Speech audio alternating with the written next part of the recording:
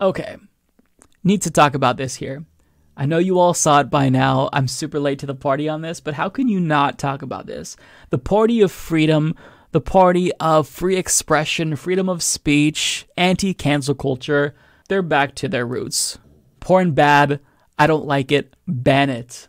So the Ohio Senate candidate J.D. Vance told a Catholic magazine in 2021, this is just last year, folks. This isn't something that they have uncovered from 1997. This is from 2021. He said that porn should be restricted to help an isolated generation thrive. Imagine thinking that porn is the reason why this generation can't thrive. It's not anthropogenic climate change or student debt or the cost of housing, the cost of living. No, it's because they're looking at porn. In other words, the one thing that maybe gives them some satisfaction for like 20 minutes every other day, take that away from them. No happiness allowed, because that doesn't make me happy, so I don't think it'll make them happy. Ridiculous. But think of the children, exactly $27, right? Think of the children. Let's get into this. Going beyond even the GOP's own platform, Republican Senate candidate J.D. Vance told a Catholic magazine last year that pornography should be banned because it's stopping Americans from getting married and starting families. Is it, though? Citation needed. What evidence do you have to suggest that pornography is stopping people from getting married and starting families? I mean, there are people who are married. There are families who enjoy looking at porn. Hopefully not together. But I mean, you still might look at porn if you're married, perhaps. In fact, I'd argue that a majority of people do. So this idea that, this is going to solve this problem, I don't think so, buddy. This is why we don't take conservatives seriously, because they can identify problems once in a while, but the solutions that they apply are almost always brain dead. I think the combination of porn, abortion, have basically created a lonely, isolated generation. Wait, aren't the people getting abortions not lonely because they're having sex? Is porn stopping people from having sex? Like, I'm so confused. This seems like a contradiction, but I could be wrong here. So they're not getting married, they're not having families, and they're actually not even totally sure how to interact with each other. Speak for yourself. I can interact with people just fine. Vance said in a newly unearthed interview with Crisis magazine from August of 2021. I will proudly die on the hill of defending porn, and I'm right there with you. No healthcare? Okay, I don't like that. No free education? Don't like that either. No abortions? Okay, I'm really getting mad, but don't like that. No porn? You take away our porn? Oh, that's it. We burn it down. We burn it the fuck down. The writer spoke with Vance at a gathering for young conservatives where Vance was a keynote speaker. She wrote that after asking him his thoughts on porn and birth control and their effects on familial decline, Vance admitted he wants to outright ban pornography. What an authoritarian little prick he is. And I love how he's speaking to young conservatives. I mean, Jesus, think of how sexually repressed you've got to be as a young conservative. Like, you can't watch porn. It's evil to jerk off. The Bible literally says that if you spill your seed outside of a woman's womb, you should be put to death, does it not? So you have to walk around as a young conservative with a boner all the time.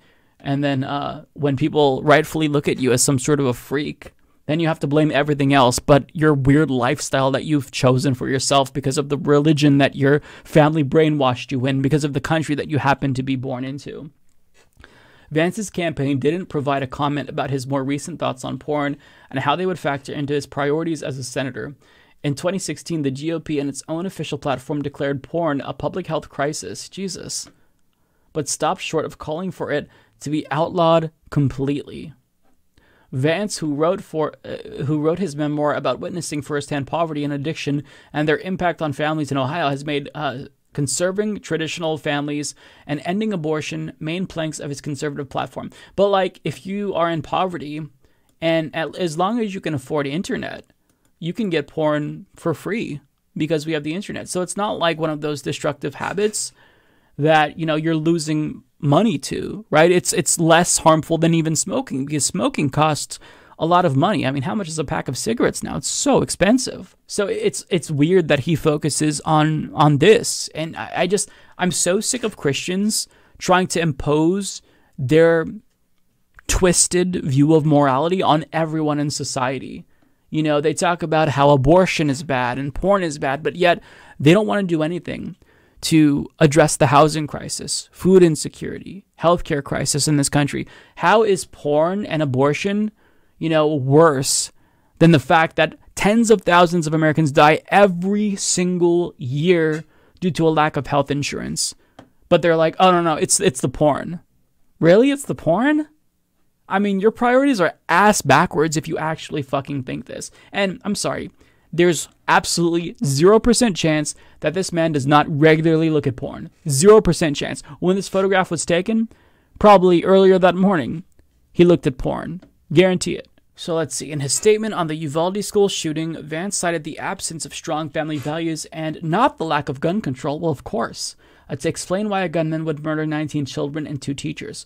Quote, we need to address the culture of fatherlessness and drug addiction in our country, focus on the importance of family so that our next generation is guided and empowered with strong support systems, Vance said.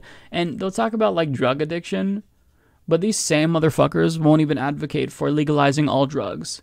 They'll keep it, you know, restricted to the black market, so it's unregulated, and then people will overdose when they end up getting drugs that are, you know, mixed with fentanyl. And then they're like, I don't know, keep it illegal, even though that's very clearly a failure. God, they have absolutely no policy prescriptions whatsoever. It's all just like feelings based. This is the facts above feelings. The facts don't care about your feelings party, and they're all like, well, you know, X problem exists, so it's probably because we haven't banned porn yet. Okay, I mean, there has to be some sort of causal mechanism that you find if you want to apply policy solutions to these issues, you know, crippling society, but they literally just like go based on their feelings. It's so unhinged. Senator Josh Hawley, who endorsed Vance, hasn't explicitly called for a porn ban. That right there is definitive proof that Josh Hawley is very progressive. But at last year's National Conservative Conference, Hawley argued that porn and masturbation were creating a national crisis for men. Jesus Christ. I mean, how can you read this article and not think that conservatives are deeply stupid? They have no logic. They have no rationale. They're just... like, these are lawmakers. J.D. Vance is a potential senator.